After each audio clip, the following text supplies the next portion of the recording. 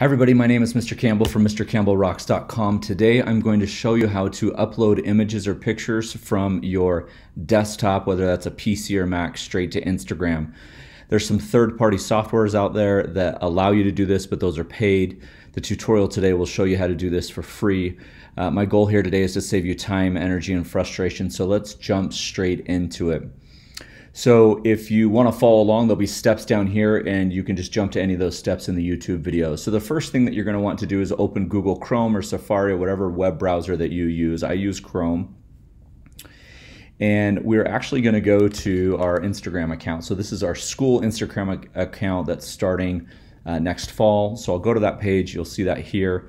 We have a few images up, not a lot of followers. We just opened this account maybe a month ago.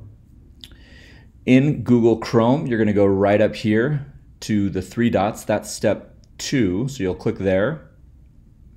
You'll go down to More Tools, and you'll click on Developer Tools. And what Developer Tools is going to allow you to do is change how you're seeing the web page that you're on. So right up here, and I'll zoom in so you can see this, you're going to see a toggle device toolbar.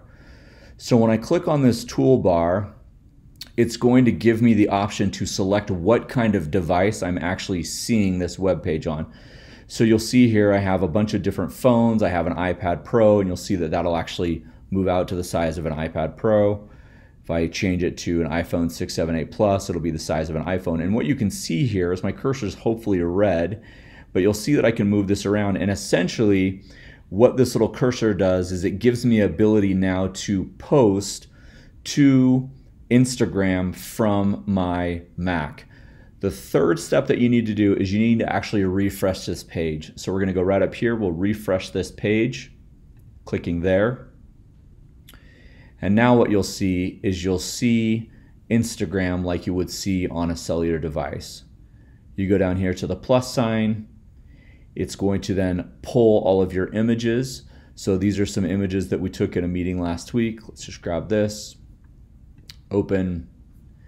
You'll see now that I have the ability to move this post around. I can get the full picture there. I can rotate the image. It doesn't have all of the exact same functionality that you would use on a cellular device or your cell phone, because that's what Instagram was meant for. However, a lot of times you'll have images on your computer that you need to actually put in to Instagram. So now that I have this here, I will click on next. You would go ahead and write your caption. You could add a location. You could tag specific people. Once you're done with that, you would click share, and then it would go directly and update to your Instagram account. That's the final step, is just clicking that share button. Again, I love you, I appreciate you, and I'm glad that you're here. Thank you for watching this video all the way till the end, and thank you for what you do for kids on a daily basis. If this video saved you time, energy, and frustration, go ahead and like, subscribe, and share it with your teacher friends. You can subscribe by clicking up here, or you can watch another video either here or here. Again, I love you, I appreciate you, and I'm glad that you're here.